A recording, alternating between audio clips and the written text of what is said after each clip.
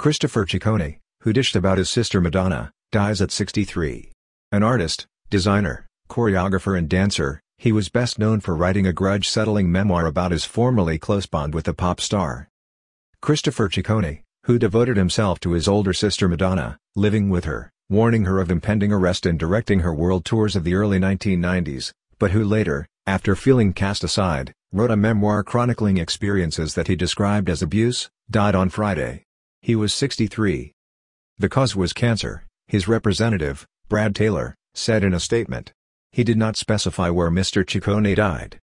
After years when it seemed the siblings shifted between chilly distance and bitter feuding, Madonna published a statement on social media Sunday that praised Mr. Ciccone, fondly recalled the years of their closeness and described a reconciliation before his death.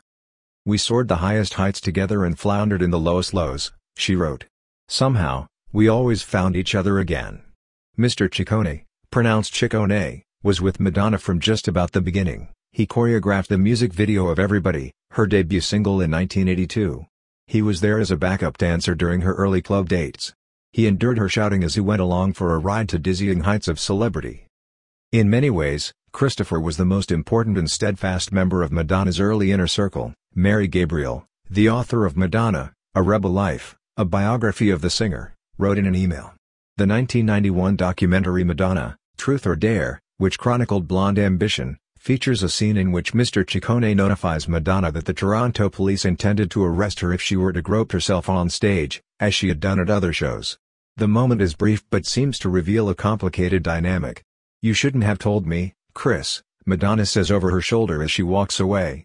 Later, before going on stage, she strikes a more plaintive note, "Chris, don't let them take me."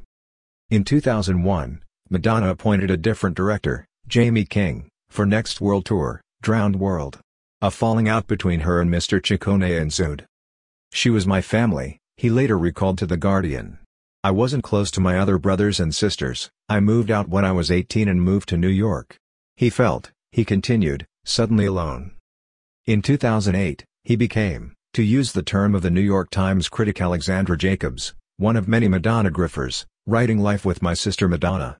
The book reached number 2 on the Times' non-fiction bestseller list.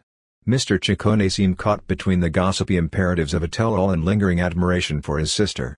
"I am truly proud that Madonna is my sister and always will be," read the concluding lines of his introduction.